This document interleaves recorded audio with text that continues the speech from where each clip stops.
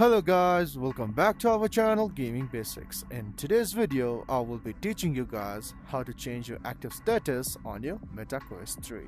So at first, just take out this navigation bar pressing the Meta button on your controller.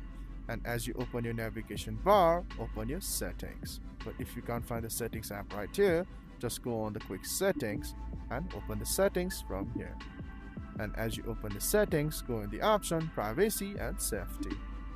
And go for the option second, audience and visibility.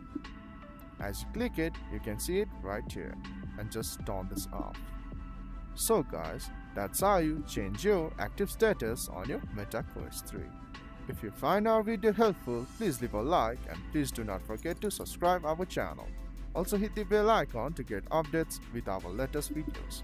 And drop a comment for reviews and more content like this. I will see you guys again in our next video. Thank you for watching.